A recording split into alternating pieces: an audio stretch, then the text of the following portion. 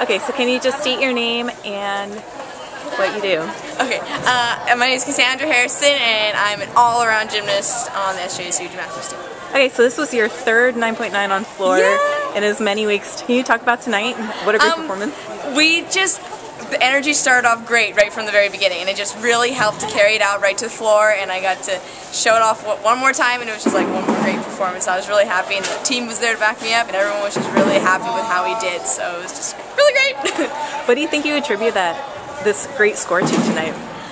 Just knowing that we were a really great team and just wanting to show that and know that we can really post great scores, and just getting up and doing my floor routine like I have been this whole entire season, and just knowing that I can do it really great, and that's what I can really just say how it happened.